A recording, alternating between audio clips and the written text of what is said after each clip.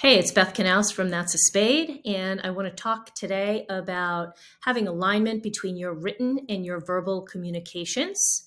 So, what I mean by that is that when somebody goes to your website and they read your messaging there and your content, it should sound exactly the same when you're speaking about it in video or when you're introducing yourself at a networking event or when you're doing a webinar or a seminar or a workshop. All of it should really connect and it should really sound the same.